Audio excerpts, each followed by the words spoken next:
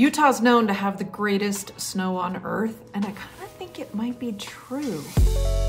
I want to talk to you guys today about the 3 ski resorts in Ogden Valley, which is just an hour north of Salt Lake City, super easy to get to, and the 3 ski resorts give you tons of options for skiing. I'm Stacey Christopherson with the C4 Real Estate Team and Coldwell Banker. Be sure to hit the like button below and hit subscribe to join our growing community of people learning about living in Northern Utah, playing in Northern Utah, and buying and selling real estate in Northern Utah. So the first ski resort that I want to talk to you about today is Snowbasin Ski Resort. If you know anything about skiing or you've been in Utah, of course you've heard of it. Again, about 45 minutes northeast of Salt Lake City, super easy to get to. It is the closest to Davis County, so if you've purchased in Layton, Syracuse, it's going to be the closest resort. What I will tell you is they do sell the Epic and Icon passes to Snowbasin Ski Resort, which is great because the prices are super cheap, but what it does do is the crowds are insane. On a big powder day, you can wait in line to just park your car for an hour or more. And then once you park your car, you get up, you know, some of the lower lift lines can be anywhere from like 30 to 45 minutes. Be sure to ask about military discounts, season passes. They typically have deals early in the year. So this coming spring, they'll have some like cheaper prices for season passes for the 23-24 ski season. If you are a beginner, Snowbasin's a great place to learn. They have an amazing ski school. They've got a great, you know, what we call bunny hill, not too steep, super wide. And so it is a great learning hill. They by far have the best lodges, super fancy, very similar, well, almost exactly similar to like Sun Valley, you know, really nice, huge mountain lodges, excellent food, you know, in 2 or 3 different spots. There is no lodging at Snowbasin, so you either have to go down to Ogden, or if you're staying in Salt Lake, obviously you have to make the drive. There are nightly rentals.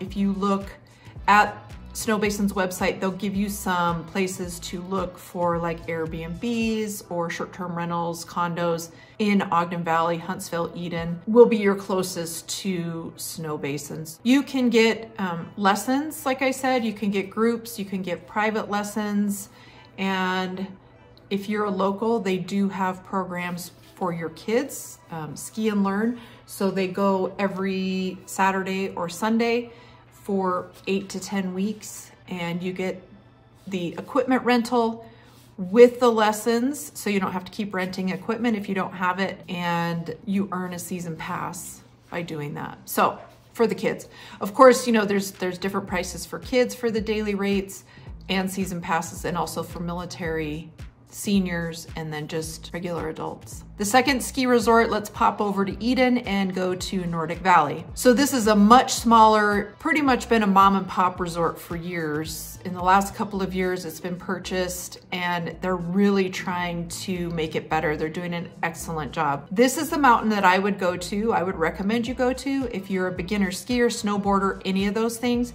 It's a smaller mountain. They've got like the magic carpet, which is basically an escalator in the snow, which is a great place just to get your feet wet in skis or a snowboard before you go up the chair. It used to be that the mountain wasn't that big, right? So they just had these lower chairs, but great hill to learn on.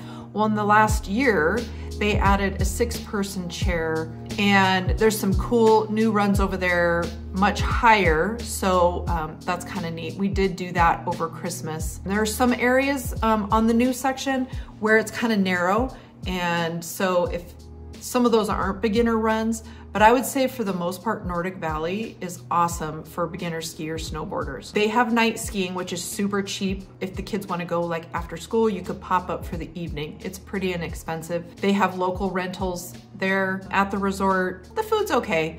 And they have a new bar, but it's super small. Think like, well, the size of a decent sized kitchen. For the size of the bar. So they do the RFID cards. You will save money if you purchase tickets online ahead of time. And if you go to the link below that I posted for Nordic, it takes you to a calendar and it will tell you exactly how much it is for whatever day you want to ski. Purchase your tickets ahead of time, and then when you get there, you go get the RFID card and you plug in the code that they give you to that card, and that's your pass. It's reusable, so keep it. You can use it next time you go up. Again, you get a discount for ordering those online versus like walking up to the window and getting those. The third resort I want to tell you about is Powder Mountain. Previous video for Powder Mountain, if you go to Living in Northern Utah, which is my YouTube channel, and search Powder Mountain video. So that one is going to show you the drive up. If you do not have a good winter car, four-wheel drive is a must. Chains sometimes are required. Rear-wheel drive cars, 100% do not recommend on a snowy day. Powder Mountain Road is 1 lane up, 1 lane down, very steep.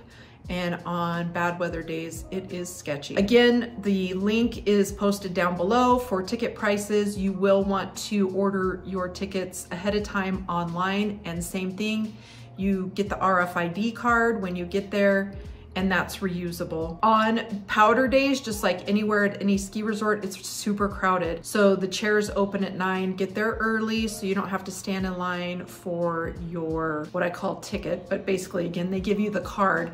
The cool thing about those cards at Powder Mountain, you can put them in any pocket. You don't have to have them exposed or flapping in the wind, and they can scan it. Powder Mountain has 3 places to eat on the mountain. The Powder Keg is our favorite. They have ramen soups down there and rice bowls, and that's where you can get a nice cold beer if that's what you want. Sometimes they have live music.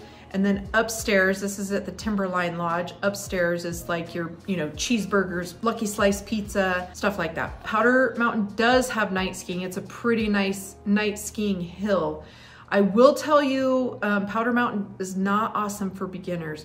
Their teaching hill is pretty steep, and it's that T-bar, where you grab the little handle and you have to manage your skis and your poles and grab it, and then you go up and you have to let go. It's a little bit treacherous for beginners. If you've never skied before, the T-bar is tough. And the hills, which are at the night skiing, they're at sundown. That's where night skiing is, and that's also where the beginner lessons are. It's kind of steep. So if you've never skied or snowboarded before, I highly recommend going to Nordic first and then venturing out. Nordic's also going to be your cheapest option. Powder Mountain does have lodging. Because of the drive, it's nice to have lodging at Powder Mountain. That is a super brief overview of the ski resorts in Ogden Valley. Of course, there's a ton of ski resorts if you go south down to Salt Lake. If you have any questions about real estate, specifically Ogden Valley or anywhere else, there's a couple ways when you're ready that we can help you. You can hop on our Instagram page, which is at C4SellsUtah. Subscribe to this YouTube channel where we do all kinds of informational videos. And then the first link in the description below is a link to my calendar where you can click on it and just schedule a consultation call where we can talk about buying, selling, or just answering any of your questions. Until then, have a great day.